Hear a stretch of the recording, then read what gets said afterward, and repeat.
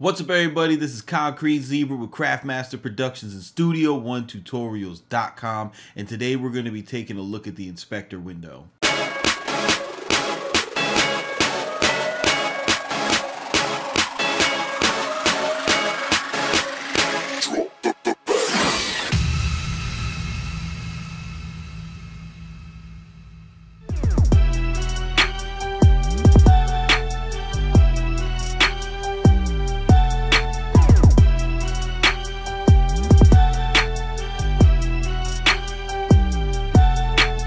What's up, everybody? This is Concrete Zebra with Craftmaster Productions and Studio1Tutorials.com. Today we're going to be looking at the inspector window, but first I just want to make sure you guys are aware we have the new product up. It is 5 complete projects, beats that I made without the intention of giving them to producers, but with the intention to place them. It's called Bag Up. Basically what you get is you get 5 beats that are complete full productions from myself. You get the Studio One session file, you get the stems, you get the MIDI for the entire song, not just 4-bar sections. You get a drum kit with over 100 sounds, brand new drums created and programmed by me. You get actual templates so that when you open up the song window to open a new song, it'll give you an arrangement, a template, so that you know what parts for the beat you have to make. It's a product like nothing else out there, available for Studio One users. However, you can benefit from it no matter what DAW you use, because again, you're getting the full stems and the full MIDI and the drum kit, so you'll be able to load up the stems or the MIDI or both of them and analyze everything, see the different change ups that occur whenever I do my arrangements. These are fully arranged beats, complete songs. But to get into today's lesson, I wanted to go over another beginner subject, and this is kind of carrying on from the arrange window lesson. I'm going to be going over the inspector. Now, the inspector is accessed by either clicking on this button here or clicking I. And what the inspector does is it gives you a just a full range of options of any way that you could control the given channel that you've selected. So say, for example, I select this snare channel, right? And I either click that I up there, or you can press I as the shortcut. And then boom, now we have our inspector. So you see up here, you've got the name of it. You could change the color if you wanted to. You could double click on it, change the name. It's letting you know that it's a VST right here. If you select here, you can see the time base for that channel. You could change it to beats or seconds. I'm always going to use beats. You can assign it to a group if you have groups assigned. You can use the layer function now. So if you wanted to add a layer to this and program a different snare pattern, then you can go back and forth between layer 1 and layer 2. Now that's a really cool feature for, say, recording vocals and things like that, because if you set your vocal recording up to a loop, like say you wanted to record the same hook over and over again, and you're recording yourself and you didn't want to deal with pressing stop, so you just set this 8 bars to loop and you keep spitting the hook over and over again, you could then go back and select the different layers and pick which take you like the best. Or this actually works really well with the comping feature in Studio One, but that's a whole different video. You can choose to delay something, like, so this is powerful. For example, if you're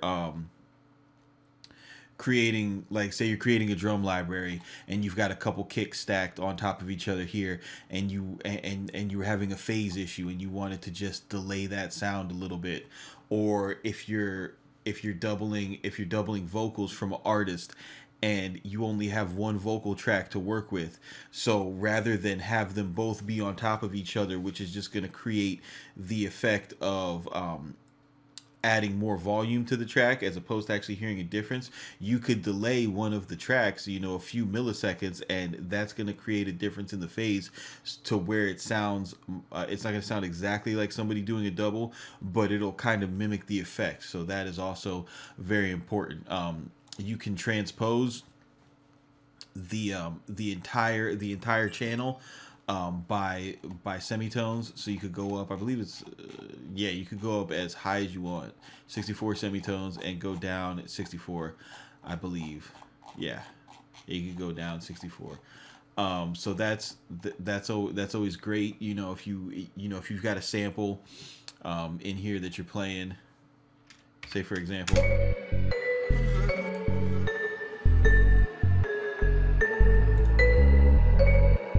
so you're playing your sample and you want to adjust your snare.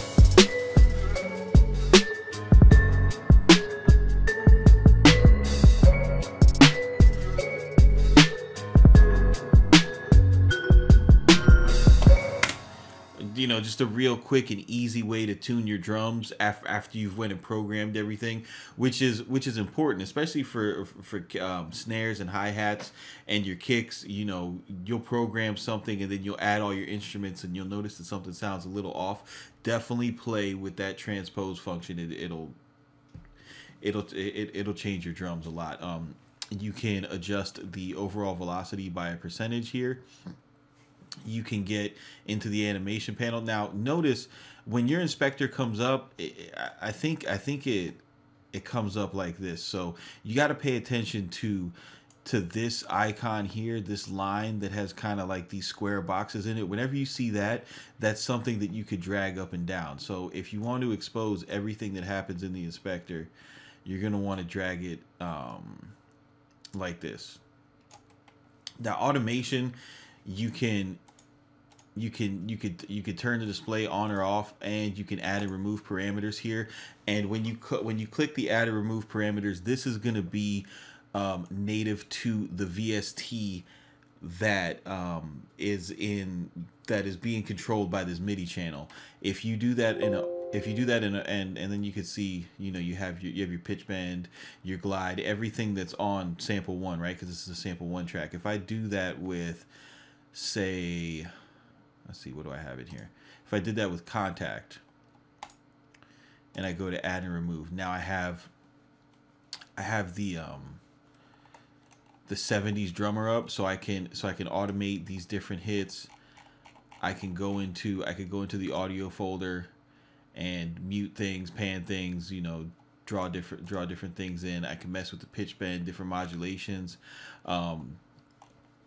different GM controls that I wanted to get into. You can really like get crazy with the automation with Studio One, and it's so simple to do because it labels so well with the VSTs. It really integrates well. The next thing that you have down here is the note effects, and you can go ahead and add an arpeggiator to your VST, you know what I mean? And these have different presets that you can go ahead and play with. You know, who doesn't like ARPs? You also have the quarter, which will depending on the presets that you select, you can play one finger chords, which is always good for inspiration. You can get at the input filter here, and this is cool because you can select which keys you want to be able to play. So it's like something similar like with the complete control. So you can set up scales into the input filter so that you could actually play your MIDI keyboard that doesn't have like the light up scales like the complete control does, and you can actually use your regular basic MIDI controller like a complete control, which is a very slept on feature inside Studio One. Also, you have the repeater, which this is just like it's like a note repeat, you know, same type of deal as you'll find inside the record function. You can flick through these different presets and do different things. You'll see that up here you have the opportunity to change notes. So this also has the ability to kind of work like an arpeggiator. Another powerful creative tool that you can really dig into with Studio One. And remember, the note effects, what makes them different from insert effects is the note effects is they're affecting the MIDI signal. They're not affecting the actual sound of the channel. So this is all stuff that's happening to the MIDI.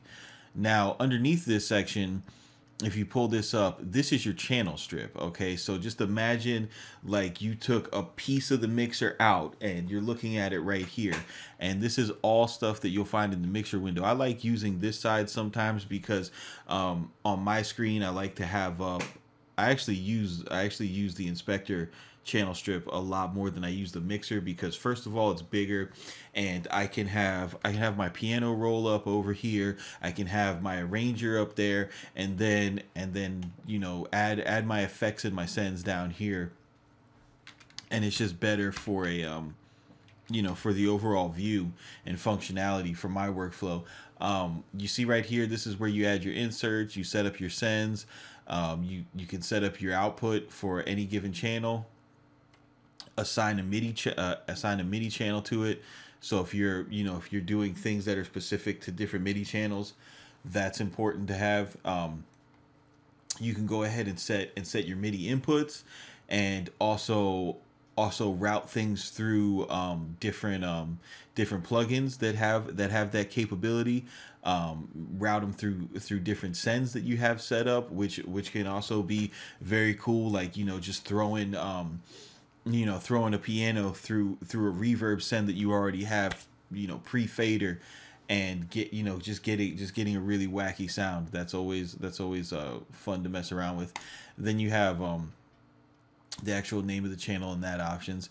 Here you have your mute, your solo, your record, and your monitor, and then here will bring up your actual channel strip, which is something else we'll get into. You have this button right here, gives you the ability to load pre-programmed effect channels. So you have like different stuff for drums, and these are all Studio One presets. So these are all like kind of channel strip templates. And then if say you've got something that you always use, like for example, for me, like I have a couple different artists that I'm always mixing their stuff. Like I have this artist, No Emotion, and he has a shitty microphone, but he records in the same position. His voice always sounds the same. So I have this preset right here that I can just go ahead and click on, and it'll pull up all the plugins with the settings and the EQs and the compressor exactly how I like. So that I could just go ahead and do what I got to do real quickly. And in order to do that, all you have to do is set up your inserts however you want them, and then go down here and click store effects chain, and you just name it, and all your user stuff will be right here. So that's really important for my workflow, because it just makes things so fast. Like for example, this trim feature, it loads up a mix tool at -7.7, which is for the way that my music comes out. Like it makes it so I don't have to go through the whole process of gain staging to get the track to sound good at Unity, which is really important. So down here you have your sends. Now if you look here, at this section on the bottom, if you have an audio track, this is where you can transpose your audio stuff. You can tune it. So for example, we'll just play these bells.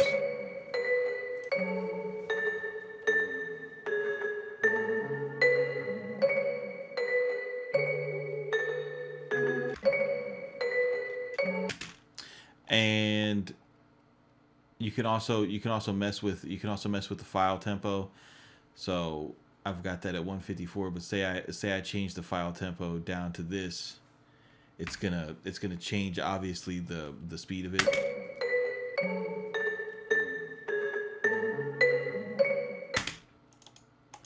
So that's always good, especially when you're sampling. Like when you find, when you go ahead and you find the tempo of one of your chops or one of your regions, you could go ahead and set it up inside the inspector. And then when you move your tempo here and you want to kind of make your drums as fast or as slow as you want them to go, the audio will stretch and contract to those limitations, which is really important. And then you have things like event effects where you can click on an event and click enable, and then it's going to give you a menu down here of different of inserts again, and you could go ahead and put a plugin on it, and that plugin will only affect the selected region that you have called for. And that's powerful. Some people really like it. I mean, some people really swear by that shit. Me personally, rather than go into this menu and do all this stuff, I'd rather just hold Alt, drag down, and say I wanted to put some type of like phaser or some shit on here. I would just like delete all this, you know, and then delete this one and put the phaser on this track, like, because I want to have control of that fader without having to do a bunch of without having to put in volume automations and stuff like that. But people really like it, so I don't want to not show it to you guys. And that's pretty much it for the arranger. So in short, you want to make sure that you pay attention to the 3 different sections of the arranger. You have this bottom section here, which is the things are going to change for audio and for MIDI.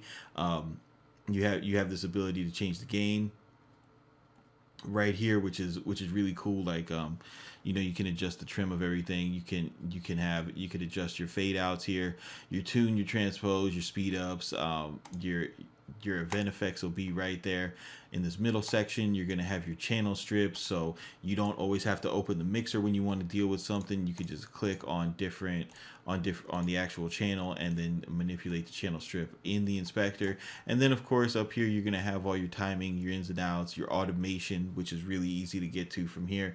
Makes it super simple to get at what you want. And then for your MIDI stuff, you'll have your note effects. So I hope you guys took something away from this. I hope you really kind of get a grasp on how powerful these menus are inside of the arrange window, because I mean, if it wasn't for the inspector, I wouldn't enjoy this program as much as I do. It's one of the fundamentals that they took from Logic, and when I seen that they had this, I was just like, yes, thank you.